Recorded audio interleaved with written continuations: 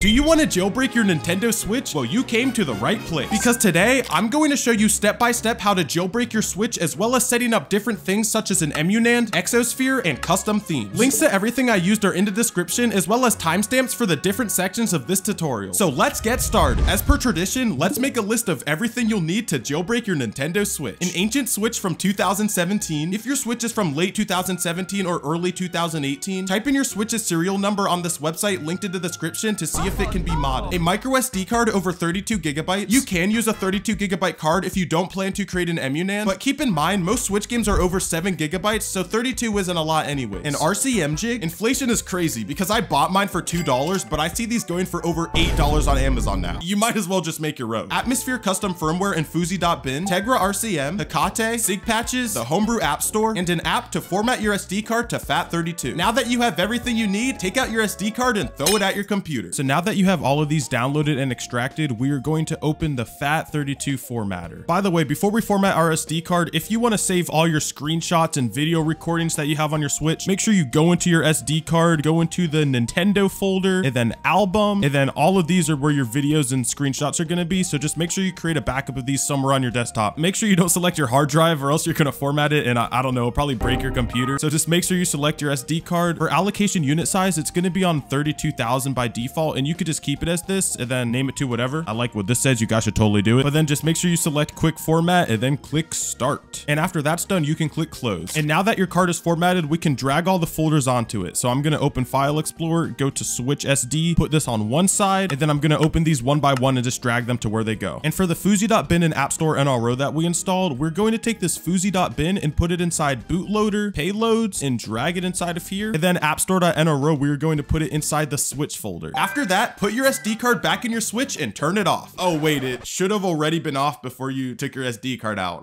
My bad, guys. Open TegraRCM, go to settings, click install driver, and once that installs, go back to payload, click the file icon, and select the Hekate bin from the Hekate folder we extracted. Now that you did that, you can take out your RCM jig and put it on the right Joy-Con rail. We're gonna line it up. I can't line it up because I'm looking through the camera, and we're just gonna slide it down until it can't move anymore, which is about right here. So now that you did that, all you have to do is hold down the volume up button and the power button, and then all you have to do is plug it back in, and then in TegraRCM, it should say RCM OK. And now that it says RCM OK, you can safely let go of it if you want to. And now all we have to do is click inject payload, and Hekate will show up on our Switch. Now is a good time to create a backup of your SysNAND in case you ever need to revert to a safe version of your Switch. So go to Tools, Backup eMMC, and backup eMMC boot 0 when boot 1 and eMMC raw GPP. When we create our emuNAND later, backing it up is the same process, but make sure you turn on SD emuMMC raw partition. Keep in mind, creating a backup takes about 20 minutes, so I'm not going to do it, but if you decide to, after it's done, you drag the backup folder to a safe place on your computer and can delete it from your SD card. You might notice that when you go into launch, it says no main boot entries found. That's because we need to modify the Hekate IPL file inside the bootloader folder to add some boot entries. So Hekate actually has something built into it which allows you to access your SD card without having to take it out. So all we have to do is go into Tools, click USB Tools, and then click SD card. And now that we have that, all we have to do is plug it back into our computer, and our SD card will actually show up on our computer. So now what we're going to do is go into bootloader and then open the Hekate IPL ini with Notepad, or Notepad++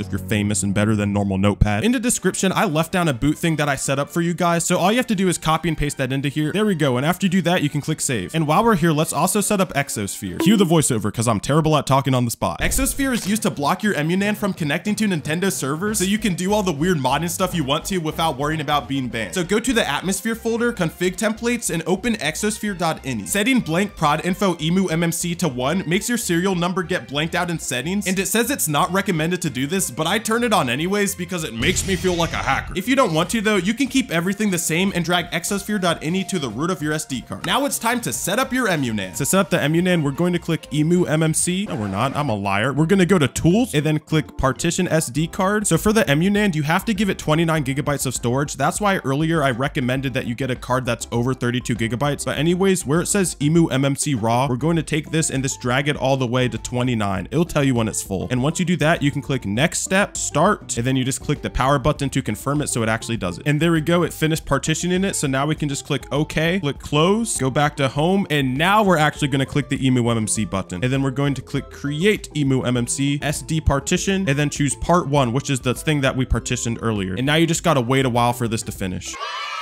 Now we can go to launch and choose emuNand to see if it works.